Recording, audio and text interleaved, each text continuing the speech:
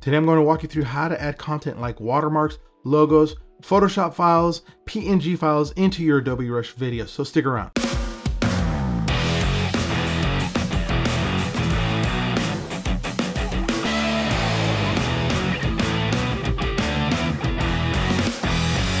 What's going on, everybody? Claudio here, and welcome to my channel where I share tips, tools, and tricks to help you share your story.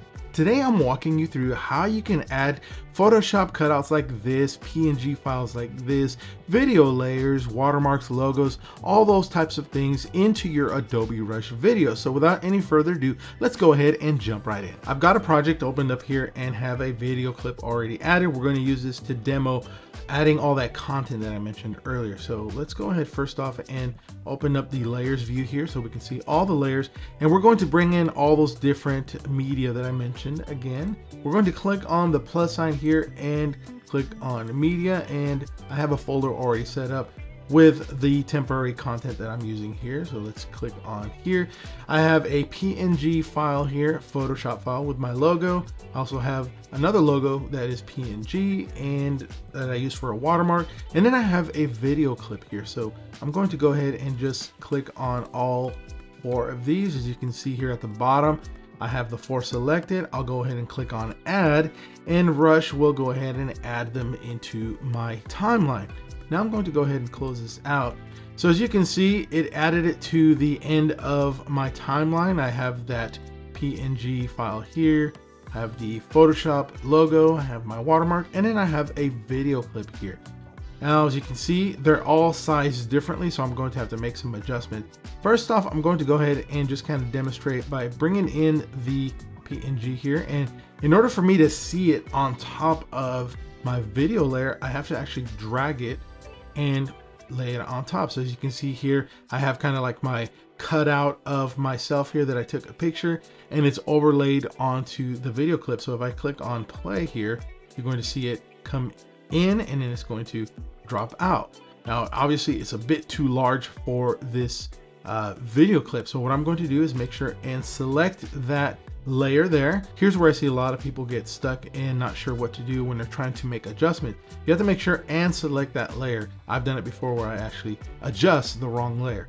So let's go over here to the transformation button, and we will just go ahead and make a scaled down version of that. And then what I'll do is make adjustments and probably drop it in the lower left corner here. Maybe make it a little bit smaller. You know, this could be kind of your logo or watermark. So let's move it over here and adjust the vertical positioning. And there it is. I've got it. I can actually stretch it out if I want to throughout the whole video clip, but I just, again, want to demonstrate. I'm going to move it over here so we can see all the different media types. So here I have, this is going to come in and then it's going to drop out, and it's a quick jump cut there. So now I have my PSD file, and I'm going to drag that up here. And if I go ahead and hit the play button, it's full size because that's the way I have it set up. So this Photoshop file, I actually created with a transparent layer. So that's an important piece. If you have a Photoshop logo or some sort of file, you want to make sure it is a transparent background. That way you can see through it when you add it on top of a layer here. And same thing, I'm going to go ahead and make an adjustment here, and that logo is going to go on the, let's put that on the upper left here. You know, it could be right there, or it could be where I set it up in the middle where it starts off my video, you know, my main logo, or I can have it at the end. So let's go ahead and make just a tad bit smaller, make some fine-tuned adjustments here, right about there. And again, that is a Photoshop file, it's PSD. Now over here I have a watermark, and if I click here, you're not going to see it above the layer because it's at the end of the timeline. So we're going to do the same thing here, drag it over here, and again, it's full size. That's the way I saved it. This is PNG saved with a transparency on the file. So that's an important piece. You want to make sure, save it as a transparency, or with a transparency, I should say. And we're going to do the same thing here, make some adjustments. I use this one pretty much for all my videos that I create on Adobe Rush that I share on social media. I like to brand my content, so that's really important to me. Lets people know who I am. So let's go ahead and move that one over to the right side and maybe just make it just a tad bit smaller.